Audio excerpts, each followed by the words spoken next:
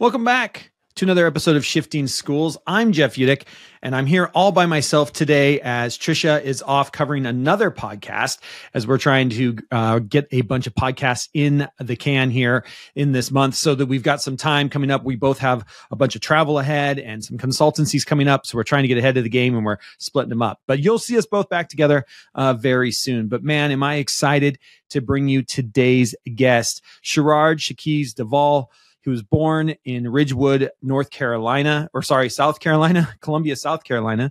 This guy has been a powerhouse in the world of hip hop and media literacy. At the age of 8, he penned his first script, A Journey of a Stamp, mind you, providing that creativity knows no bounds. But it was the beats of hip hop introduced to him through a hand-me-down Fisher-Price record player and a 45 of LL Cool J that has set his solos on fire. He exploded onto the scenes as Shaquille's DJing across the East Coast and even making it to BET and MTV. Fast forward to college, and he starts a gaming channel, 2-hour hip-hop radio show, nonstop hip-hop at WUSC 90.5 FM, eventually turning into a thriving live event series. Currently, though, he is the mastermind and founder behind On the Real Media Group. That's OTR Media Group. I can't wait to dig into this fascinating journey and just talking to Sherard today about the idea of screens. And a couple things I want you to listen for in today's, and I'm going to read these from my notes here real quick. But he just dropped some amazing knowledge for me. The first thing he talks about, the language of the screen language. How great is that? We talk about media literacy. We talk about information literacy, but that the actual language of a screen. And Sherard gets into that today as well. He also has this great quote I want you to listen for where he says, media literacy is self-defense. Think about that for a second, folks. Media literacy is self-defense. And we're going to get all into this today about media literacy, about the power of storytelling, about the power of having students be creators rather than consumers on their devices. I'm so excited for you to be able to listen to this with Sherard Duvall. So buckle up, folks, because this conversation is going to be one for the books. I'm excited to turn you over to Sherard. And with that, on with the show.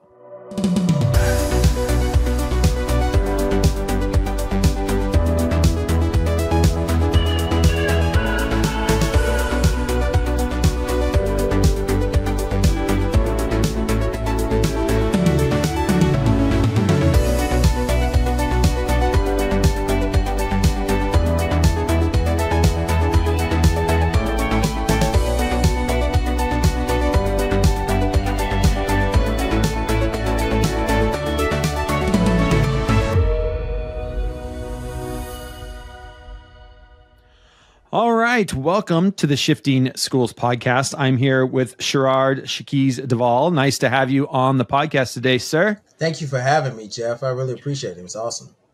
Awesome. Well, thank you for being here. We're going to jump right in with our questions. Today, your work focuses on media literacy education, something we're huge fans of over here at Shifting Schools too, Good. And nonfiction storytelling. As an artist, you started in a different medium, DJing, which is kind of cool.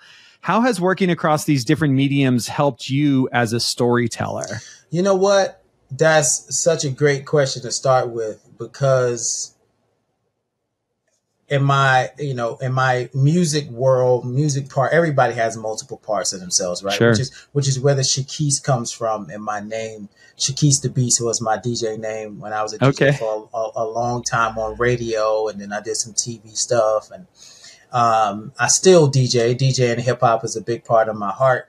And DJing for me was always about storytelling. You know, I was kind of trained more in the old school world of DJing where, you know, we love performing for a crowd. And I remember very early on, some of my earliest mentors like DJ Shakim and DJ and people like Vern Large here in South Carolina. They would tell me, you know, it was like shaping you're taking people on a journey. You know, when you're DJing for them live, you know, and that journey is like a story arc, right? You have your beginning, and then you have your rising action, and then you have your climax, and then your falling action is the end, right? When you get to the resolution. And that was kind of my claim to fame as a DJ, was programming and understand and taking people on that arc, you know, never playing the same records twice, whether I was doing a college party, or whether I was doing something for BET, or whether I was doing something for a wedding. It didn't really matter. It was the same thing. And I was well known for that. And so understanding the way story works and the way story arc works and the way that story connects to people is something I've been doing for a long time. And it's so interesting to me because I started my journey into film around the same time I was kind of like at the height of my DJ career. I went to the University of South Carolina. I'm a media arts major there. I came out in 2001, and that was at the time when I was on radio and was making appearances on BET Rap City and stuff like that. And as I shifted into the film industry, you know, it's interesting, Jeff. When you're first going into a career, when you're younger, you think that you have to separate. You know, you have to create these compartments, right? You know, there's the Jeff that people know, your family knows, your friend knows, and then there's the Jeff that's the corporate, right? Jeff. Yeah. And that's kind of how I was for a while, because I was like, I got to make up my name separate from what I was doing on radio, and so I want everybody to call me Sherard. But then as I got into doing more stuff like VH1 and MTV and ESPN. And then I started working in the documentary world around 2013, 2014. I was like, oh, like the way that I felt about story as a DJ works the same way in this world. Like, it really is a journey. And that journey has what I call human connective tissue, if that makes sense. Like there's certain things about stories. It doesn't matter your gender or race or religion or what part of the country that you're from. You know, if you can connect to that tissue that makes someone go, oh, that sounds like my mom, or I know a friend that went through that, or man, that reminds me of something I went through with my wife. It's the same human connective tissue you have with a complete stranger when you're at a show or a party, right? You know, y'all are singing the song together. You've never met this person ever in your life. But they're feeling great. You're feeling great. And y'all are sharing this moment together, right? I love that. It works the same way in film. You know, it's all about really getting to the heart of the story. And that's what we call here, and I call human connective tissue that bonds you no matter who you are. And to me it's kind of a piece of the same fabric. Yeah. I love that. Yeah. And, you know, storytelling is storytelling. I love that. Once you kind of find out how it works for you, the median, it does go across medians a lot. Oh, yeah. Well, I really want to dig into, you are the founder of OTR, which is On the Reel. Can you maybe talk a little bit about that adventure? And we're going to dig into that a little bit here.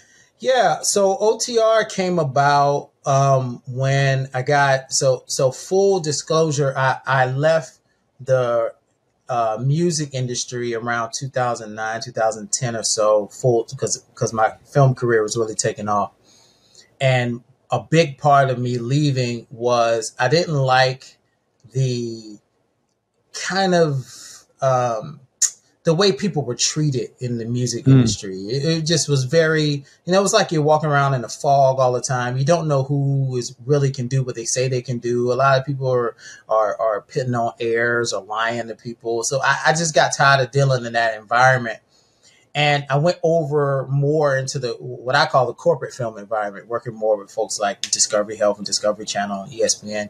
And I found a lot of those same attitudes in that world. And I was like, you know, I love this work. I want to be a part of this work. But the people, I don't like the people that much.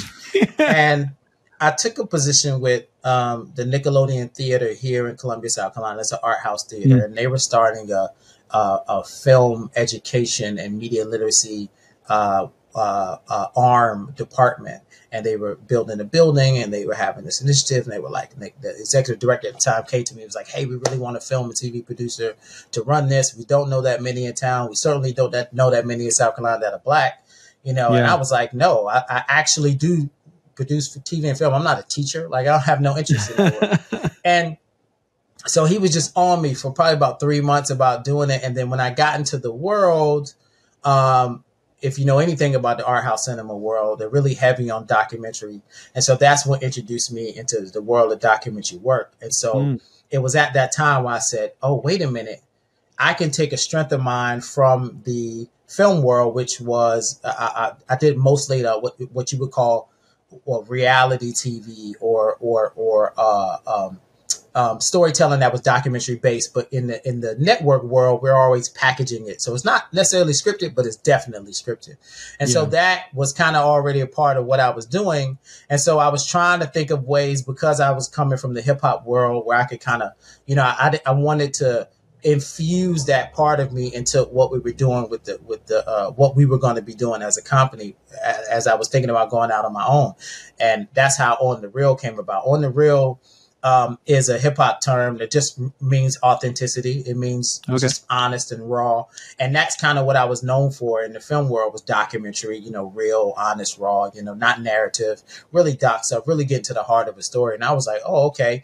On the Real, that really needs to be the name of the company. And so that's how OTR came about, and we launched in maybe about 2015. We rebranded. It was originally OTR Films, which we still have. But OTR Films is the house where we do all of our feature film work, and then OTR Media Group is everything else. And so everything falls under that umbrella. So yeah, that's how it came about. Awesome. Talk a little bit about, tell our listeners a little bit about how OTR connects with schools and some of the work you're doing. Yes. So going back to my time at the Nickelodeon Theater, I was a director. I was their first director of media education there. So I was responsible for developing their media education programs. And I had a chance to visit the Jacob Burns Film Center in Pleasantville, New York. And I don't know if you're familiar with a gentleman by the name of Stephen Apkin. He wrote this book called The Age of Screens. And the work they were doing around media literacy work was like nothing I had ever seen before, because they were approaching it from the standpoint of teaching the screen as a language, if that makes sense. Screen language. Right? I love that. And so understanding how to process screen information, you have to learn the language that we use for screen. And what I found so fascinating about that, and I don't even know if this was Andy, who was the executive director of Nick at the time. I don't know if that was his intention, but I immediately began to see the connection between my work and the education work then. I was like, oh, yeah. When, Jeff, when we were, and I'm assuming it's the same way, it really doesn't matter, if particularly if you went to school in the U.S., anything involving the screen was an elective, right? Yeah, so true. If you wanted to be a photographer, if you wanted to be a videographer, that was a little thing that you did over there on the side. It wasn't a main part of your ELA, your math, your science, right? It was like accoutrement, electives. It's an elective kind of thing. Little did we know that in 2007, a device called the iPhone would come around, and at the same time, the internet would happen. And at the same time, all of these, Intel and all of these graphics folks would create these chips that could create a world where we communicated through the screen as our primary way of communication, not just how we access information, but how we interact with information, how we interact with people. We had no idea that the screen would be our main way of communicating. And so fast forward to now, that is all of our media literacy programs are based in the screen language world. And so we don't teach media literacy from the standpoint of how to use a camera or how to use how to edit. No, we teach you from the standpoint of how to communicate a message using this language, because this is the language of now and the language of the future. And if you don't understand how we're using screens to communicate messages, then you're not literate in today's society. Understanding how screens communicate messages to us and then how we can use that power to communicate messages to others is literally the literacy of now. And so all of our programs are based in that world, whether they're K through 12 programs, elementary programs, college level programs. We do a lot of community workshops where we travel to communities and, we go. The first thing we say is, okay, this is not learning how to operate a camera or to edit. This is learning a new language using these devices. And so how do you communicate a message using these devices and learning this language? And so that's where our connection is to media literacy and kind of how we see language. And I got to thank my experience at Jacob Burns Film Center. I can't even remember the executive director that I mean, him and his program and director, I must have been on the phone with them every day after we left. I just was like, you got to tell me more about your approach and how did you come to this and how did you break? I mean, the work that they were doing was just fascinating to me. And so I took that and built upon that, took it back to the Nickelodeon Theater, and then it eventually became part of the work that I do and the work we do here at OTR. Awesome. Can you maybe just give an example of like what's a lesson that you find that is really popular or an idea that seems to be really resonating either with educators or with students when you kind of talk about this idea of screen language, which I love that. I love that term. That right there is what resonates the most. Yeah. When we come into a room and say, well, we're teaching you a language. Ooh, I love people that. all of a sudden go, what? That's the first thing they always do. And it completely changes how they think about what they're going to do with the camera and what they're going to do with an edit. Because throughout the process, regardless of what age level, and to be honest with you, Jeff, it doesn't matter what we're teaching. Every single form of media literacy education that we teach has that at the center of it. So even if we're doing a community workshop, even if we're speaking to teachers or we're doing professional development with teachers in South Carolina or we're working with the Boys and Girls Club, doesn't matter. That's at the center of it. And so that as soon as we say that, as soon as we introduce folks to the concept of learning a language and learning how to understand how to read that language, then understanding how to write in that language, it completely changes people's perspective on how they interact with these devices, their phones, with Facebook, with social media, with any device, with your flat screen TV while you're sitting on the couch. Now you're thinking about how these things that, like I said before, these approaches that were reserved for photographers and directors and those folks, how now we have to use that approach to be able to understand how to dissect information and how it's been given to us through a screen.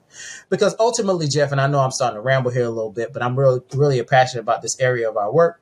Ultimately, if you don't understand how to communicate using screen language, if you don't understand that, you're missing the entire boat when it comes to technology. And this is what I impress upon schools all the time. Schools love to put a device in kids' hands, right? Here's a tablet, here's a laptop, here's a device. And I always tell schools, just because you can use a hammer and a nail to nail or hang a picture on a wall doesn't mean you can build a house. Yeah. What the difference is understanding the process. It's what ultimately are you trying to communicate? That allows you to look at the device completely different because now it's not about use. It's about understanding. And that is where education lives, is our ability to help people understand so we can adapt to this society in a way that can allow us to function. I was just having another conversation with a buddy of mine the other day. Human society right now, we don't have a choice. They're not giving us a choice. Everyone is forcing us into the device world, right? Even if you go to like a bar nowadays or you go to a sports game, they're going to say, we don't take cash. So true. You got to use your phone or your device or your watch and put it on the screen and boop, you can buy something. And so we're being forced into this world. Unfortunately, we're not being taught the skills to adapt to this world. So we're just kind of going along and hoping that everything works out okay. And it's the first time human society has been in this place. At every other inflection point of adaptability, there was something that came along and said, okay, let's teach you how to catch up with the printing press. Let's teach you how to catch up with, you can actually access books on your own now instead of having to go to having one person tell you what's in a book. Or, even when it came to tools, even when it came to cars, right? This is how you drive. And this is a stoplight. And it's not like we had to adapt. This is the first time in human history where there's the adaptability. I mean, we're so far behind. It's not even. I agree. And we just assumed, right? I think one Well, the problem was, and we still do this, and I 100% agree with you. We just assume that kids know, especially students, right? Kids just and I hear this all the time from educators. Well, they just know how to use it. I'm like, no, they don't. No, they don't. No, they don't. They don't. And they know how to use it in the same sense that we know how to hang a picture on the wall using a hammer and a nail. Exactly. Which means you would never trust that kid to build you a house. Never, ever in a million years. No. They know how to do this. And, it's so fascinating to me, Jeff, that you said that, because parents tell me all the time, they'll see me speak or something. They'll be like, my 3-year-old, she just takes the tablet. Yeah. That's because it's intuitive. That has nothing to do with her ability to understand technology. That's because you press it and swipe. I mean, if a 3-year-old can't do that, then I don't know what to tell you. That's not fascinating. It's so true. They make these apps really intuitive. They make them very easy so that you know exactly what to do to interact with them. But that doesn't actually mean. And I love this. And I'd love to get into this a little bit. Now you got me pumped up. I love it. So here we go. Yeah. One of the things I love, and I'd love to hear your take on this, is when I'm doing parent conversations and even talking with educators, one of the things that we're always talking about, I love this idea of screen language. Like, I just want to keep repeating that so listeners kind of start wrapping their head around, okay, I'm driving to school today. Where am I teaching this idea that the screen is a language? Yep. And to your point, on a laptop, on a phone, doesn't matter what the device is, right? Nope. You are interacting with the screen. That's right. And one of the things that I'm talking about all the time is, especially with students, is the amount of information that they see that the adults in their life don't.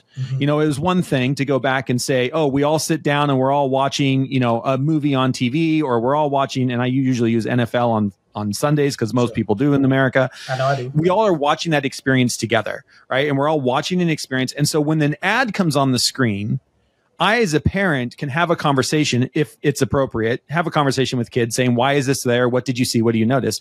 The problem is, in our smaller screens like phones, you're not seeing those same conversations, right? When a kid is swiping through Instagram, the ads that child is seeing are specific to that child. Yep. And if they don't have the language, if they don't understand what story is being told to me, what is happening here, what does it take to make that?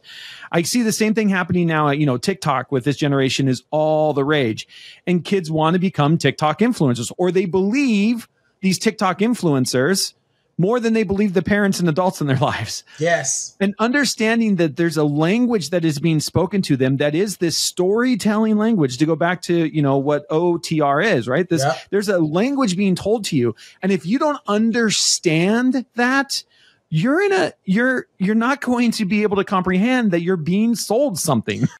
I would even push that further. You're not going to be able to function in the world that we live today. Not at a level that is healthy for you or your family.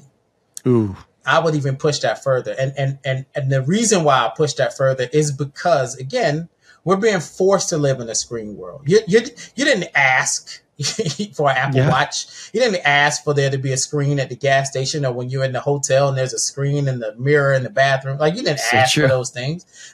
We're just being pushed in that direction. And so what we've done, for whatever reason, when it comes to education, is we've just kind of trucked along, despite all these changes, and we treated screens like we treat the radio.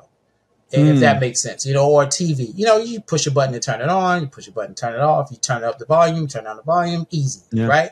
But no, it's not easy when all of your information is coming through this device. So going back to the TikTok or YouTube influencer example you use, so the only information you're giving someone about how they can process information, is based on either what you're hearing me say, right?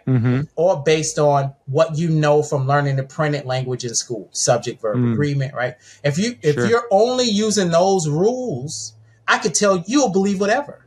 Yeah, so true. Right? There's no limit to what you can believe, because at no point in either one of those lessons, when it comes to a screen, is someone asking you to ask yourself, why are they telling me this information? What techniques are they using to tell me this information? What are they trying to tell me? And is it even good for me? Like, there's some basic rules of media literacy, you know, who is sharing this information? Why are they sharing this information? What are they trying to say? All of those rules are baked into media literacy education. Like, they're literally like the core rules. Yeah. And so they're not, but those are not the rules of written language. So if you don't understand that part, you can't function. Like, you're just functioning blind. So it shouldn't really surprise people that we're like in the, I call it, for context, I always call it, we're in the second big phase of fake news. This isn't the first one. The first one was when the printing press was ubiquitous, right? And you could just print Jeff whatever was you wanted. born by wolves, and then you read it, you go, oh my goodness, you know, Jeff had 2 wolf parents. Like, we went through this before. This is the second iteration of it is for me more serious because there's so much information. You know, back then, you know, you have to pick up a tract and you have to read that tract. Now you can read hundreds of tracks. Like, you just scroll and there's track. You know what I mean? And so going back to those kids, if they're consuming that much information all the time, every time they pick up their device, how are they able to process that in a way that is beneficial for their ability to understand? Yeah. I agree with that. And you know, one of the things that I always say, and I love this because it fits right into everything that you're doing. But when I'm talking with kids and when I'm talking with students, is I always use the phrase, you know, the world belongs to those that create, not those that consume. And if you find yourself death scrolling through TikTok and not understanding, because what you do when I say that, the world belongs to those that create and not those that consume. When you learn how to create a really good TikTok or a really good Instagram reel or a short documentary or whatever it is, you start to look at that media through the lens as a creator. It's very much like as a keynote, and I'm sure you do this as a presenter, right? I go to other keynotes, not to listen to the keynote, but to be like, ooh, I like the way they did this. I like the way they did that, right? That was a good, I'm going to write that down. Yeah, I'm going to write that down. Definitely. And that's when you're on the creation side, it doesn't matter what it is, but especially with our screens, getting kids on the creation side of here's how you set up a shot with your phone. Here's how you make this, you know, jump from in a TikTok, you know, doing jump cuts and all of that stuff. Then you start to understand what is being done to you as a consumer because you understand the creation piece. Yes. And that part right there, Jeff, you start to understand what's being done to you. I love that. That is that is the most important, because that's literally what what's happening now. Is this being done to us? I mean, we could try to frame it with other language to make it feel better, but the truth is we didn't ask for it. So then the question becomes, well, how do we adapt to it? And the thing that I think, you know, we have the slogan here, media literacy is self-defense. That's one of our slogans. We have these T-shirts around that. Because if you're going to enter a place in a world where you're being bombarded with information through a screen, you have to understand how to defend yourself. It's the same thing that our teachers were trying to teach us when we learned context clues, when we're reading books and we're writing those essays and we're reading Huckleberry Finn. They're trying to teach us these context clues. You know, what was the character trying to say? Why do you think they did this to their mom? Why were they dressed this way? What was the catalyst of the antagonist or the protagonist? Like, these are the questions that now we got to take from being electives and find a way for it to be in ELA and find a way for it to be in science because I can tell you right now, these kids are thinking they're learning science from TikTok. They're thinking they're learning ELA from TikTok or YouTube. And there's no understanding. It's just someone like you and I that's figured out how to be a creator and is using that power to their advantage when we all should be empowered in that way. I agree. I so agree. Yeah. If there's a teacher right now who's driving to school listening to this and being like, screen language, oh my gosh, that is media literacy is self-defense. I just like, that's so huge. That's like the quote. You're going to see that all over our social media. That's so good. Thank you. I love that. But if there's a teacher who's, you know, driving into school this morning, listening to this, where do they get started? Like I'm getting ready to start another day. I'm coming into a group of, I don't know, middle schoolers. What can I do today? Do you have any ideas or recommendations, or just, that's always a very, very complicated question, and it's one that I'm always challenging media literacy advocates and educators around the country to have better solutions. Right now, the best solution I can give you is folks like NOMLE that we're a member of, and our company is a member of. It's the National Association of Media Literacy Educators, and the work that they're doing. Go to their website. They have very basic tools you can use. And when I say basic, meaning, you can literally just go print the 6 core concepts of media literacy education. And those are things that you can apply to your lessons, and they have lessons on ways to apply that. However, at the same time, the reason why I'm not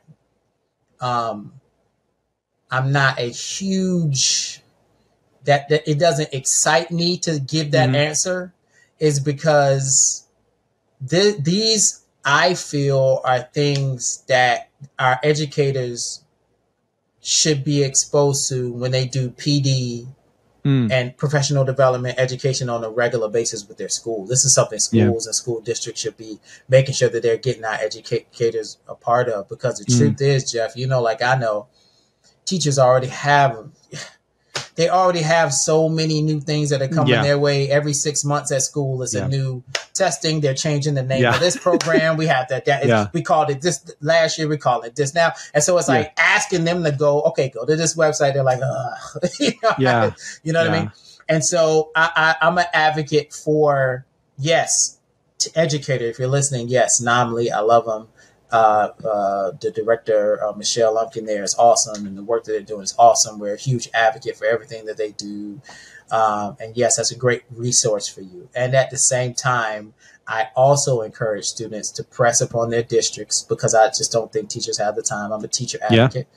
Why aren't we learning more about media literacy education? Why isn't screen language a part of something I have access to when I'm doing professional development in the summer?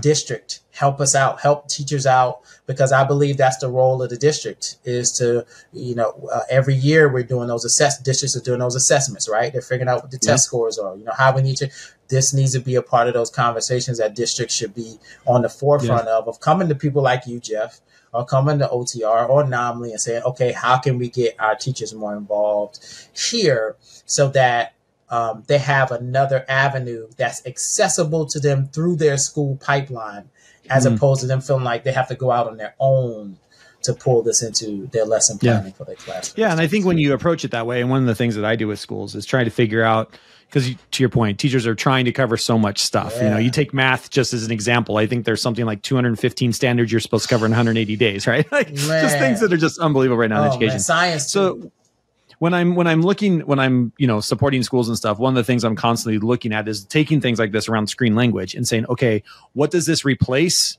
that maybe we do instead of doing something else? That's good.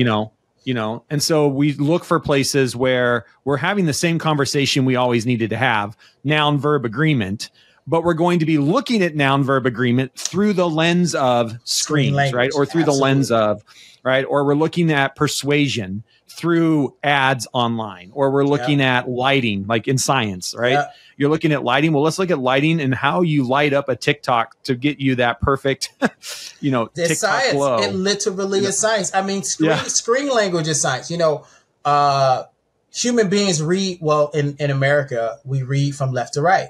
Yeah. So if you understand screen language, when you're looking at a screen, creators know that because we all that are American are read from left to right, the left side of the screen is always the safe part of the screen. The right part of the screen is always where we put attention. So whenever you're watching any kind of movie or music video, any kind of narrative production, we use those skills. We use those things all the time. And that's a scientific human understanding of how the human brain works that science can apply. With ELA, the way that we teach. So our first building block when it comes to understanding screen language on the media literacy level is the shot. Understanding the concept of what is a wide shot, what is a medium shot, right? Those are just, that is the essentially understanding words. So you go from shot to learning how to put shots in a sequence, or we always say, or a sentence. Yeah. Right. I love that. So that now I've given ELA teachers a way to say, okay, we're going to look at noun verb agreement, or we're going to look at subject verb agreement, or we're going to look at the how to put together a sentence and how to reword that sentence by using these clips. Let's switch these clips around. What does this say? Now that we understand wide shot means place and a close up means emotion. Okay, now what does this sentence say? Right. That is something that ELA teachers can do. And so, yeah.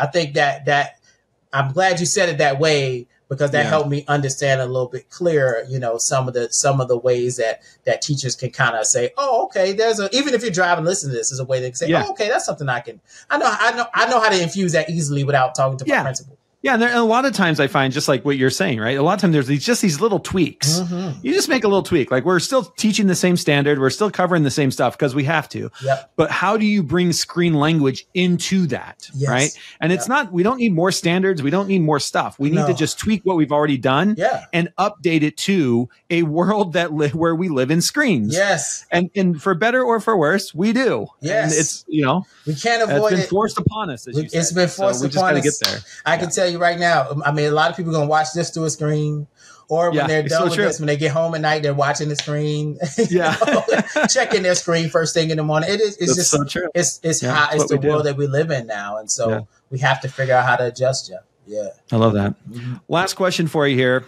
For our audience of educators who may have aspiring filmmakers in their class, or I would even say, believe someday they want to be an influencer. Mm-hmm. How else do you think teachers today can encourage and support storytelling for tomorrow?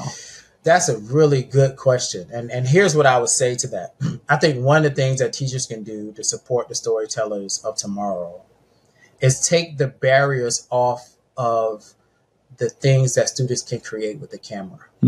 So let me see if I can be more specific. A lot of times when teachers are telling me they're doing camera-based assignments, it's so narrow. Let's make a story about this. Let's give you some clay, make a short animation about the clay thing, right? Turning the clay into a star or a dinosaur. But you're still trapped in this world where it's narrative based. I would say to a teacher, how can you make your assignment on any given day a product they could make a video out of? That's how you train storytellers, because the truth is there isn't a subject you can't find a video on in the YouTube or TikTok space, right? I mean, I don't care what it's not. It's not reduced to let's make a short animation that we make up, and there's a story that has a beginning, middle, and end. We can make a story, a beginning, middle, and end about anything. Yeah. About calculus, about where X goes and Y, about Pythagorean theorem, about photosynthesis. You literally can make a video story about anything. So take it out of the world of just narrative and give students more opportunities for them to say, how do you take this, whatever we're learning today, and how do you turn that into an actual video story? Let that be the process. And I think the more we do that, the more, because like any medium, filmmakers need practice. So the more you get an opportunity to practice, the more you get an opportunity to flex that muscle, the better you'll get at it. So that's that's one suggestion I would give. Yeah. And what I love is, because we live in a world with so many screens, you don't have to have a great camera. No. You don't need to go buy $1,000 high definition, No. Especially by the time you're in middle school, high school, you at least have every other kid has a cell phone. Yes. If not 98% of kids have a cell phone. Yes. That have 4K cameras on them these days. They all have cameras. They all have ways of editing video. Yeah. There's so many free platforms. It doesn't make sense. You don't have to go I remember I was talking to this one group. They were like, which tablet? I was like, I'm always an advocate of, I don't care. It doesn't matter. You know what I mean? Whenever we're doing workshops and we have to get an organization to buy equipment, I'm like, let's go get the cheapest thing.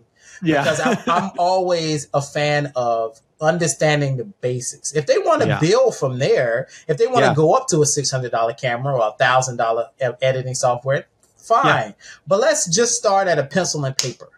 Yes. So if they have a phone in their pocket if you all can buy those $50, 20. I mean, now you can buy like a flip camera off of Amazon for like $25. Do that. Yeah. Y'all got computers in the library.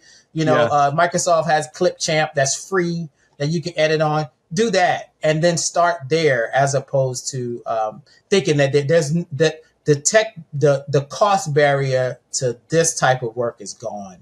Yeah, I agree. I mean, most even podcast platforms are free. You just literally you can go to YouTube right now, set up an account right now, and go live right now. You can do that. So true. It costs you absolutely nothing. It costs you nothing. Yeah. Yeah. Costs you nothing. Yeah. Yep. Well, thank you for spending time with me. This has been fantastic. Screen language and media literacy is self-defense. The two things that I've got written down here to follow up on. Those are fantastic. I love it. If people want to learn more about you, about OTR, where should they go over to? How do they connect with you? Easy. OTRMG.com is our website. And it's the same on all of our platforms as OTRMG. I think our Twitter and Instagram and everything is at OTRMG or at OTR Media Group. It's really easy to find. Everything is the same branding and coloring, so we're really easy to find. And it's Facebook the same way. And so OTR Media, everything is OTR Media Group or at OTRMG. And so if you see that red and yellow and blue, that's us. And awesome. we and I can't thank you enough, Jeff, for this opportunity. And I just want to encourage you to keep pushing educators to shift education. We have to get our students as well as our adults, because that's the other thing we didn't get a chance to talk about. We got to figure out adult education. We got to figure out how to get post-college grads and people that are, that have already been through the K through 12 world. How do we get them adapted in this society where we have to learn all the time? That's one of the things. Communities. That's one of the things I love about the work you all are doing. It advocates for a constant learning system, which is what we push for. We believe education should be like a bicycle, not like a step, right? You should constantly be learning. And we got to challenge those things. So I appreciate the work that you all are doing in that space. And thank you for allowing me the time to just run my mouth. I appreciate it, Jeff. Well, thank you, Sherard. I appreciate you being here. And we'll make sure there are links to everything in the show notes wherever you happen to be listening to this podcast. So thank you, my friend, for a great episode and have a great day. Thank you, Jeff.